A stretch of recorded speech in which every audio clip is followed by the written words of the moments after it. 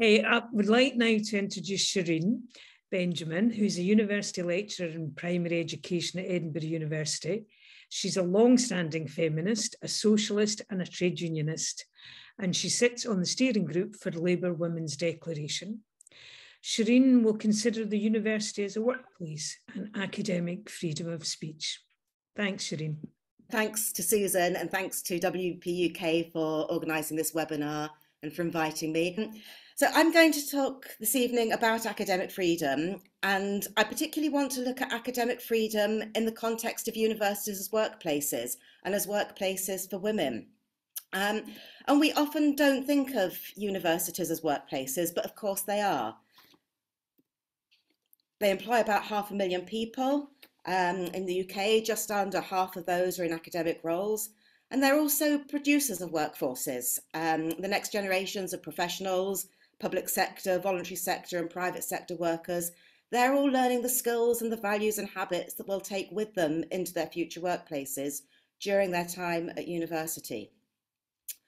So if we look at some of the statistics about women workers in universities, according to the Higher Education Statistics Authority, which collects data across the UK, women make up just over half the workforce, so that's just under half of all academics and nearly 2/3 of professional services workers, and a lot of that is accounted for by large numbers of secretarial staff who are mainly women, which you can see quite clearly in this next chart. So the only part of the workforce that you can see where men are outnumbering women is in technician roles, and women very significantly outnumber men in the administrative roles. So that's where women are. And I want to look in more detail at the sex balance among academics, because this is going to frame what I'm going to argue about academic freedom. If you look at the lowest rung of the academic ladder, which has euphemistically been called here early career. Now, early career academics will almost always be on precarious contracts. Some of them will be hourly paid, some of them will be on a succession of short-term contracts, 6 months, 9 months, a year, one after another. And the trend over the last 20 years is for people to spend longer and longer on these precarious contracts, and sometimes well over a decade, sometimes even more than that, before they secure an open-ended contract, if ever they do. So the next rung up, the next rung from bottom, is called established lecturer in this chart. These are people on open-ended contracts. We don't call them permanent. In the UK, we don't have a system of tenure as they do in North America and most of Europe. So you can still be made redundant or fired on an open-ended contract, but it's got more security than a succession of precarious contracts. And you can see that in both of these bottom categories, there are fairly equal numbers of men and women. But that changes once we start going up the ladder. When we look at the number of professors, which is the promoted grade for academics, men are very significantly outnumbering women. And I'll break that down a bit more by showing you a chart from my own institution, the University of Edinburgh. This comes from our most recent equal pay audit. So the grades you can see running down the bottom there are pay bands. And this chart includes all roles, not just academics, but academics predominate in the higher bands of that chart. So grade 6, which is UEO 6 on this chart, that's where academic roles start. And in UEO 6, these will be the hourly paid academics. UEO 7, the next grade, grade 7, is where most early career academics on those successions of short-term contracts, the 6 months, 9 months, a year. Most of those are on grade 7. Some people on open-ended contracts get stuck there as well, but mostly these are precarious contracts. And as you can see, women are a significant majority in both of these lower grades. At UEO 8, the first of the established lecturer contracts, there's almost parity between women and men, but it's the next grade, grade 9, where the position is reversed and men start to significantly outnumber women.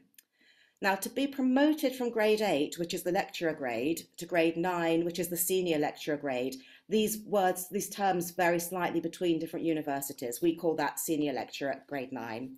So to get promotion onto grade 9, academics have to demonstrate they have, I'm going to quote from the university's grading profile, a well-established reputation in their field. Now remember that phrase, well-established reputation, because I'm coming back to it. So grade 10 at the end there, UE 10, is the grade for professors. This is the senior academic grade, and it's where we see the most dramatic reversal of proportions of men and women. So promotions to this grade involve demonstrating, and to quote again, a substantial international reputation. And for some reason, it seems to be harder for women to demonstrate these reputational requirements. I'll come back to that. One of the consequences of this unevenness in promotion is that women are not only in less powerful, less prestigious and less secure roles, but they're also paid less on average than men. Universities have a gender pay gap, so-called, which is a bit wider than that of the UK as a whole. It's decreasing, but there's still a gap of over 16% between the average earnings of men and of women, with men being paid significantly more. At least I think so, but I am going to come back to the trustworthiness of this data at the end. You'll see it's a gender pay gap. I'll come back to that. Now, there's many reasons that women academics don't get promoted in similar proportions to men. They're much discussed in universities. None of this is new. Everybody knows about these things that are going on. So just a few of them. Working excessive hours and attending meetings and conferences, often including travel, international travel, national travel, evening and weekend commitments. These things are crucial to establishing an academic reputation. And of course, that's much harder to do and even impossible to do if you're shouldering the burden of unpaid work, of unpaid domestic work, childcare, caring for others. And it's disproportionately women who do that. So you're already disadvantaging, you're at a disadvantage if you can't do those things. The process of bidding for research funding is highly competitive and it's individualistic. And this goes against the grain for many women who are more likely to have been socialised not to push ourselves forward. Another factor is that women academics tend to be found more in the lower status disciplines, such as the arts and humanities, where funding and, in consequence, opportunities for promotion are more limited. And finally, where student satisfaction is used as a metric in promotions, which it often is, students tend to expect more from women and they give higher ratings to men. That's well established. Now, there's a host of other reasons. These are just a few. But the key points I think I want to emphasise are that universities keep academic staff, and that's staff of both sexes, on precarious contracts for far too long. And they make promotions contingent on individualistic and competitive behaviour. Now, this, I would argue, is bad for everyone in the sector, but it stacks the odds additionally against women and also, of course, against some other protected characteristic groups. Okay, so that's the context. So turning to academic freedom, this isn't the same as freedom of expression. Academic freedom is specific. It refers to the rights of university members to pursue whatever lines of inquiry they choose in their teaching, their research and their scholarship and their wider public engagement without political or other interference. And the UK as a whole has some of the weakest legal protections for academic freedom in Europe. There was a very good survey by the UCU in 2017, the union that should be much more concerned about academic freedom than it has turned out to be. I'll come back to that as well. So an early career academic on a precarious contract has precious little academic freedom in reality. If you're on a precarious contract, you need to position yourself within a research and scholarship field which attracts funding and attracts students. You have to publish in high status journals which are controlled by senior academics. You have to chase positive ratings by students and steer clear of any complaints. And the pressures on all early career academics to stick to fashionable topics and currently accepted views on those topics and steer clear of any controversies, those pressures to do that are huge because their next contract and therefore their livelihood depends on it. So in other words, instead of making their own decisions about what to research and teach, guided by their academic priorities, early career academics are forced into decisions that are led instead by what's going to get their work funded and published and approved of by the senior colleagues on who their next contract depends. Now, this applies to everyone, of course, but bear in mind again that the odds in this race are stacked towards a more secure contract have already been stacked against women. And if those early career academics do make it into an open-ended post, reputation is all important. Remember those phrases from Edinburgh's role descriptors. A senior lecturer needs a well-established national or international reputation, and a professor is expected to have a substantial international reputation. Again, through your career, this is a powerful incentive which shapes apparent choices in teaching, research, and public engagement. Now, what I've just described, an over-reliance on insecure contracts and a business-driven model that obliges academics to compete for funding and for esteem, that's a profound structural barrier to academic freedom. It's baked in the way universities are currently organised and funded. And that's the context where discussion of sex and gender in universities lands. So women's rights and the current discussion about redefining women so that women's rights are based on self-identified gender identity rather than sex. Of course, they have important consequences that need to be seriously discussed in many university disciplines. Universities, particularly in Scotland, where we have this gender recognition bill before Parliament, universities should be a forum that careful, evidence-based, respectful discussion about the implications of self-ID.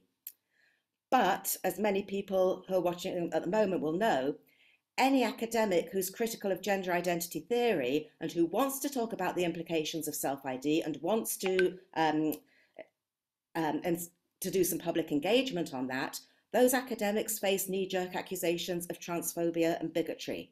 Sometimes that's played out publicly in social media, through petitions, through open letters.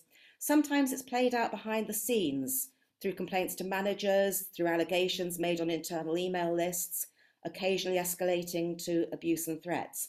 And all these things are things that can ruin a reputation in a sector where reputation is so crucial to career progression. Michael Biggs, who works with Sex Matters, has compiled a list of over 100 instances of such targeting that have made the press. These are just the ones that have been reported in the press. It's the tip of the iceberg. What we don't see in those reports is the targeted harassment that hasn't been made public. There's a lot of it, believe you me.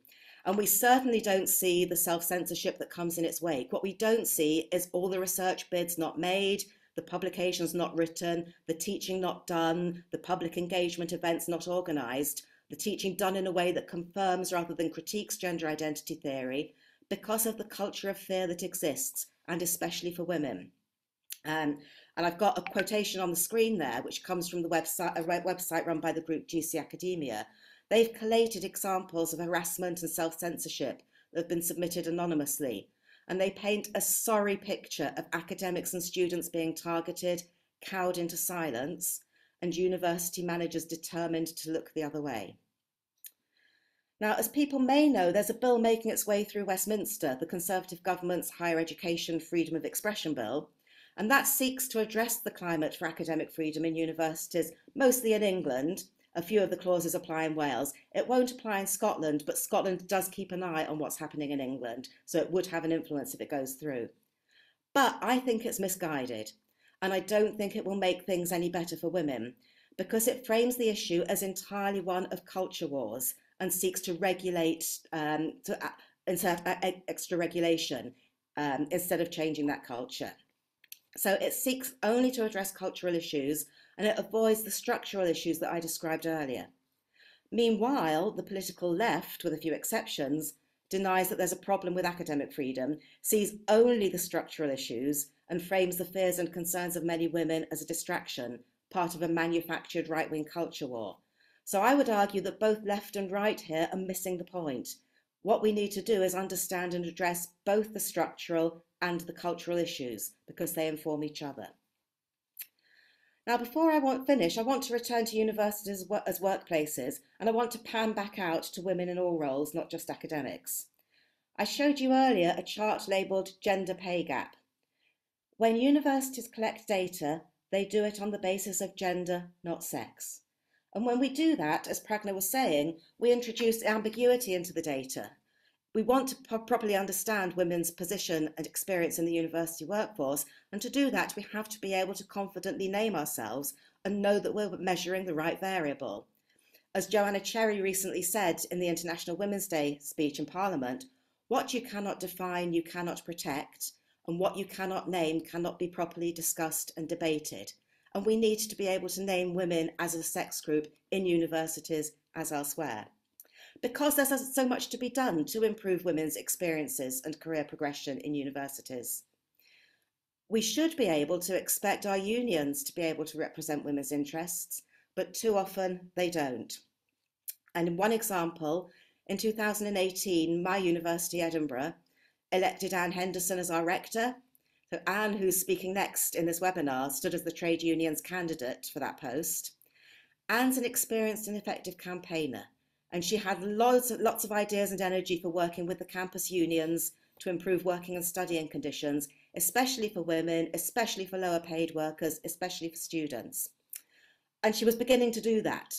But a few months after her election, she retweeted, of all things, an invitation to a WP UK meeting in Westminster. Imagine that. And she was targeted on social media and in the local student press with accusations of transphobia, of making the campus unsafe for trans-identifying students and staff. The campus unions, including the student union, withdrew their cooperation with Anne, which meant that all the work she would have done to improve working conditions didn't get done. And instead of using her time, energy, and considerable experience working for women's rights, she was forced to spend her term as rector defending herself against spurious accusations. It's one of the hidden costs that we sometimes don't see. So the final point I want to end with is the one about universities as places where the workforce of the future is learning what a workplace is like. Our students are in an environment where they see women less represented in higher status roles and overrepresented in lower status ones. They're learning that that's normal and natural and inevitable and unremarkable. And they're learning that women who try to articulate our experiences and needs as women and who argue for our rights as a sex class can expect to be targeted and bullied. And that has implications for all of us for the future. And it's why I think wherever we're positioned, we all need to be concerned about what's happening in universities. Thank you very much. Thank you very much to Shereen for her very powerful presentation. There was a quote that really struck me in there when the woman academic talked about the totalitarian atmosphere of censorship and misogyny in academia. It's hard to believe that this is the United Kingdom in 2022.